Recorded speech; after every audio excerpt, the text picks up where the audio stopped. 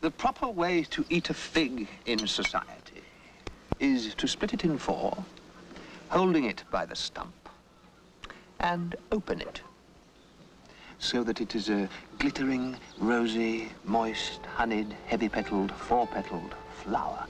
You know I always believe in love. But where do you find it nowadays? Then you throw away the skin after you have taken off the blossom with your lips. She was a nuisance. Not for a minute would she keep still.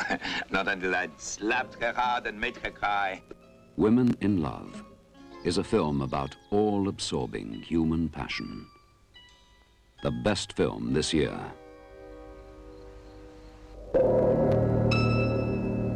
Love. For men, just a part of life. For women, a whole existence.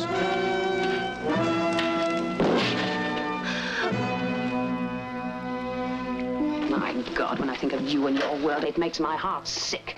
You're so limited, you're a dead end. You cannot love. And you? I could never love you. You can't bear anything to be spontaneous, can you? Because then it's no longer in your power. And why? Because you haven't got any real body. Any dark, sensual body of life. All you've got is your will and your lust for power. A dazzling feat of filmmaking. If you think you have seen everything, just wait. You will gasp. Do you know what it is to suffer when you're with a woman? Each bit and stroke burns hot. One of the most exciting films of our times. Exceptionally provocative. Stunning. One of the best. The performances are superb.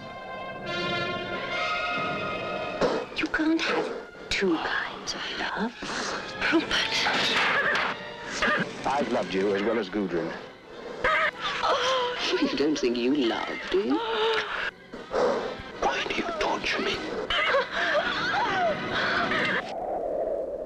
The relationship between four sensual people is limited. They must find a new way. The D.H. Lawrence classic novel, Women in Love. I doubt whether the human body has ever before been used with such masterly effect on the screen. The camera reveals all. An enthralling experience with superb performances.